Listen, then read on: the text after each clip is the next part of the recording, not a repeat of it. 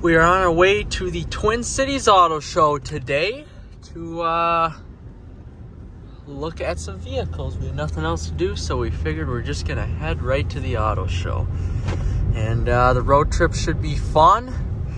Hopefully get some updates here as we keep on moving, see what the gas mileage is of this beast, and make our way to the auto show. Hopefully the roads aren't too bad. Just pulling onto the highway here. It amazes me how powerful this car actually is in terms of getting onto the highway. I mean, it's incredible how fast this car is. Oh my goodness. It's insane. And now we're just on our way out to the show. Just gonna set the cruise. Got a BMW in front of us here.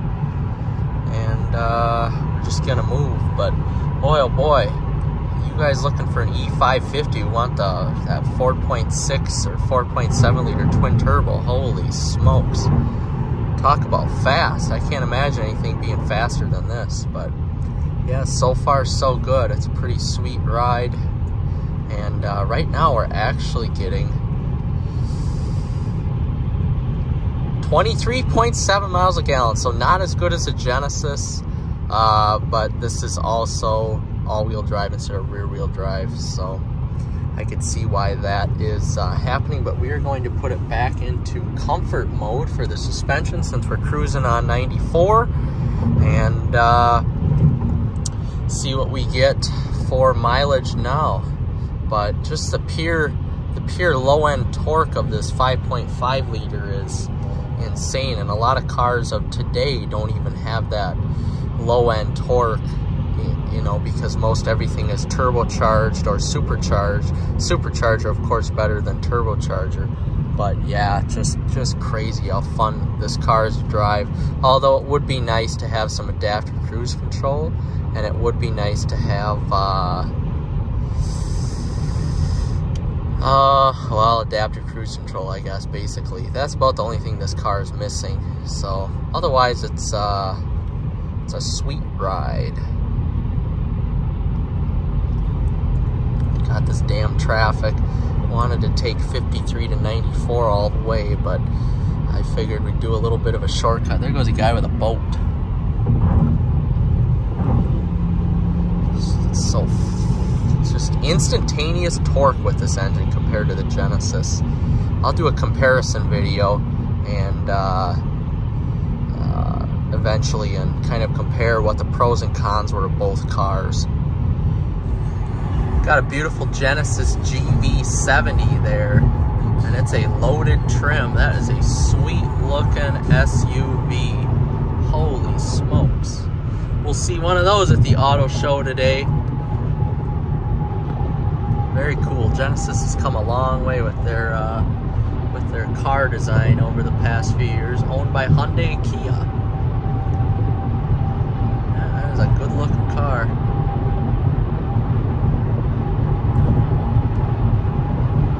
Nice swooping hood and roof design. Pretty gray color. There's the E-Class of the electric. Oh, it's an EQE AMG. So right there, that's a brand new car. You're looking at $130,000 for that EQE AMG electric car. Wow. It's a good looking car, if I do say so myself. I wouldn't pay that much for it. It's an E-Class though. That's what we got here. Wow, very cool. Look at that instant torque. Holy crap. Wow. That guy's got some money right there. 130 grand brand new. Wow. Yeah, he can have... That guy's not... that's not saving the environment buying one of those cars, though. That's showing off and saying, fuck you, I have $1 million to spend on my EQE AMG. Jesus. Wow. Wow, and he's turning off. He's driving. That thing weighs like as much as my truck, 6,000 to 7,000 pounds, I think. It's insane. Yeah, you're not saving the environment with an EQE. I'll tell you that. See you later, EQE. Stay in the second lane from right. Well, we just came from the auto show.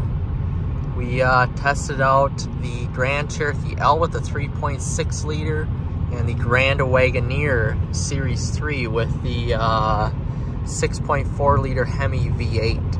And we liked both vehicles. A good vehicle for Alexa would be that Grand Cherokee L. It was very luxurious. All the features in this Mercedes in 2011 were basically standard and more in that Grand Cherokee L. And that was pretty sweet. And the Hemi in the 6.4 Hemi in that Grand Wagoneer was unbelievable. But the Grand Cherokee L was a lot like the Durango, except it was just way more luxurious than the Durango with all its features, which was pretty cool. And I was surprised that they didn't. Right. In 1 mile. I can't move to the right. I was surprised that Mercedes... Oh, there's a Chrysler Dodge Jeep Ram dealer. We may have to stop in. Actually, we're going to do that right now. You want to stop in there, Alexa? Yeah. Oh, look there. Jeep.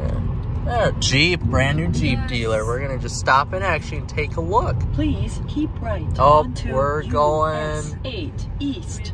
We're going the wrong way, little nipper. We will join back when we get to the Jeep dealer. We arrived at the Jeep dealer, and now we're just going to take a look around. I like that Charger. We're just going to take a look around at these Jeeps. You can kind of tell which ones are the nicer ones and which ones are the shittier ones, just by the rims and whatnot. But we're going to take a look at this blue one right here. Beautiful. It's a regular Grand Cherokee. That looks pretty cool. Here's one right here. Grand Cherokee Limited. 56 grand, pretty basic. Wow, this is a lot of cars here. Holy. We're gonna join back when we find a good one. Well, we're taking the scenic route back. We're on Highway 8 going past Taylor's Falls and St. Croix Falls, and there is the mighty St. Louis that flows into the Mississippi. Interstate Park is half a mile on the right. I don't know if we're gonna stop or not, but we stopped at that Jeep dealer, found some cool Jeeps, but they were actually all brand new, so we're not paying $70,000 for a brand new Jeep. So we're gonna just keep looking for the used ones, but what a pretty trip. Very scenic. April 2nd today, and we got all the snow here still. It's crazy. That auto show was really cool, but I was very disappointed that we couldn't see the Mercedes or the BMW, anything like that. So I was kind of bummed out by that. Any of the German luxury cars, Audi wasn't there. I guess they're too good for us. But we got to see some, we saw a S580 sedan, but we could not go in the S580 sedan, so that was kind of a bummer. Otherwise, it was a pretty good experience. Stellantis was awesome, test driving their vehicles. There's a Charger and a Challenger Scat along with a Durango there, and we didn't test drive any of those, but we test drove that Grand Wagoneer with the 6.4 and the Grand Cherokee L. And the Grand Cherokee L was a pretty sweet ride. So we're gonna do some more shopping around here for cars and see what we find out. But right now we're just on the way back. Got a really slow fucking camper in front of us here, and hopefully we can pass him, or when I have to get gas, gotta put in premium, that we can kind of get away from this dude, because he's slowing our vibe down today, and we don't need that. But I would say it's been a fun road trip with the Mercedes, although we haven't really been able to brake it free or get away from people, because we've always had some folks in front of us here, and that kind of sucks. But we're just looking for our local quick trip, and it should be on the other side of the bridge. But how pretty here. It's Very beautiful. There's some people looking out over the river right there. Wow, very, very cool. Now we're just looking for the local Quick Trip. And now we got 2 lanes, so I think we're gonna be able to pass some people here. Only in Wisconsin. That's quite the rig. Wow.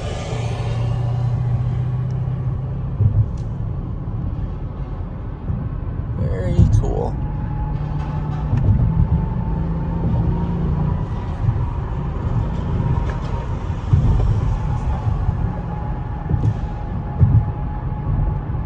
Finally passed him.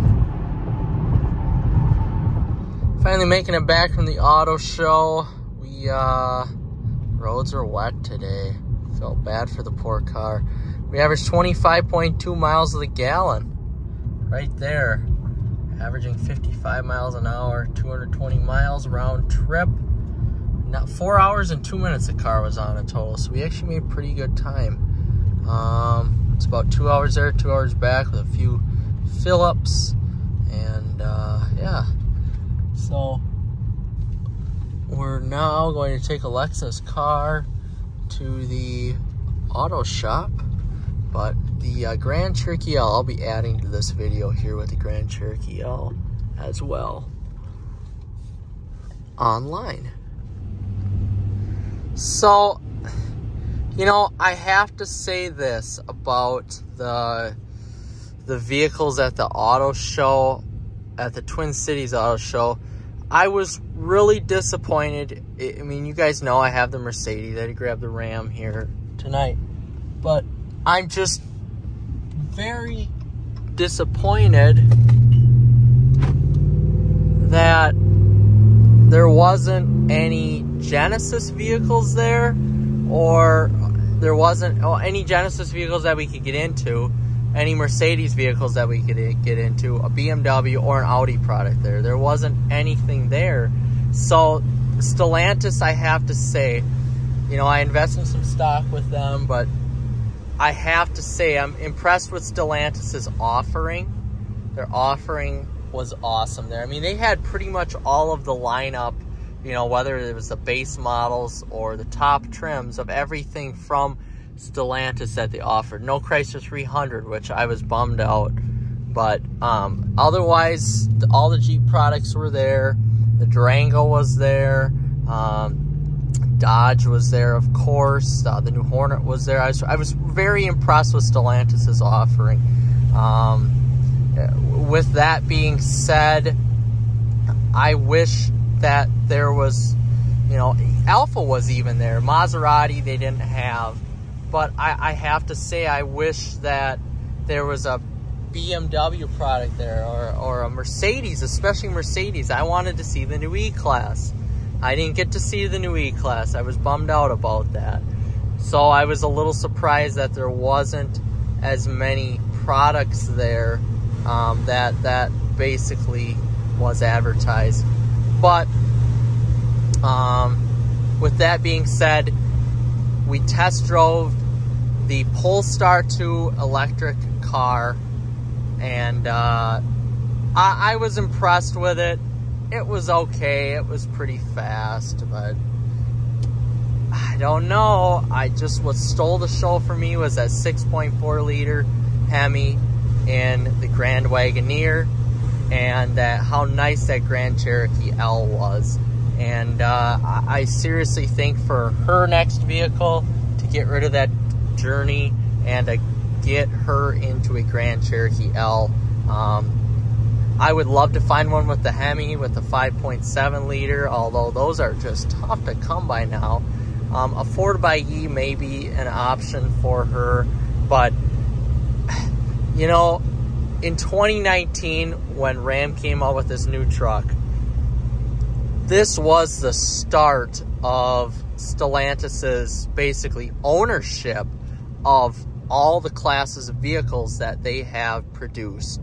And I do have to say, I mean, talk about impressive. And it's a damn shame that Jeep got rid of that SRT, but that's the way of the road for Stellantis, and they're making cars for, you know, women like her, what do women want?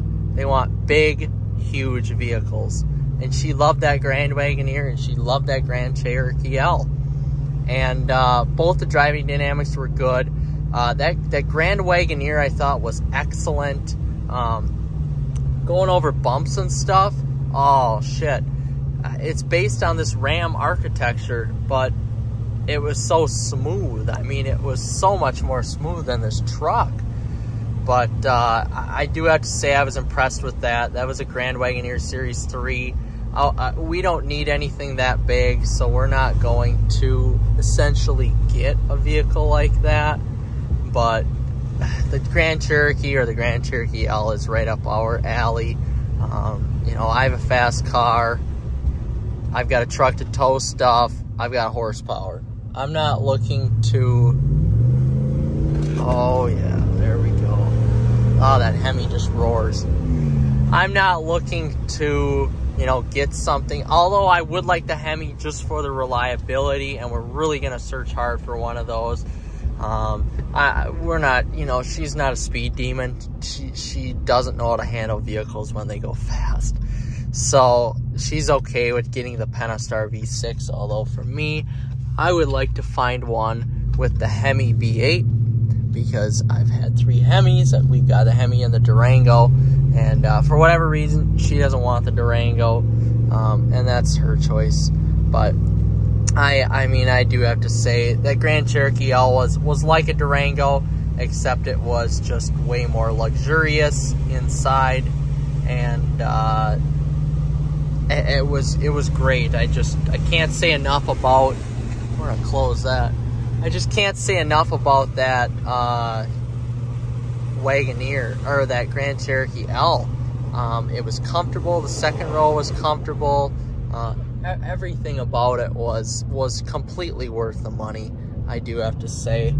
And we're gonna be slowly kind of searching for one here within the next year or two, when that journey kind of bites the dust.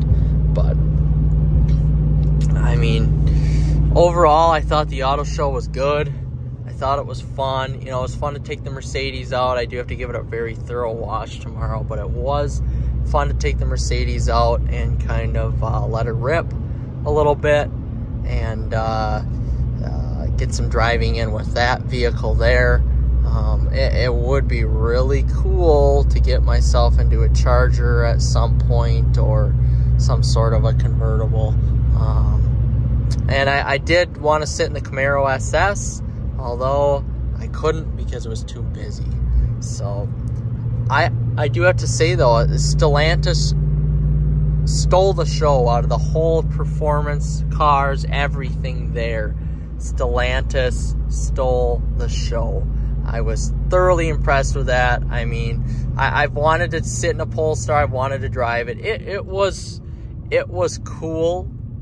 It was cool. I mean, there's no getting around that. But I mean, it just it didn't do it for me. It didn't do it for me. If you know, once Dodge starts putting out some electric vehicles, that'll do it for me. But for right now, I mean, it was just a fun time, great experience with Stellantis.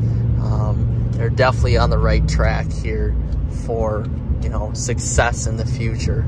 So my thoughts on the show, was worthwhile to go out there, and was worthwhile to test drive the cars. So pretty happy about it.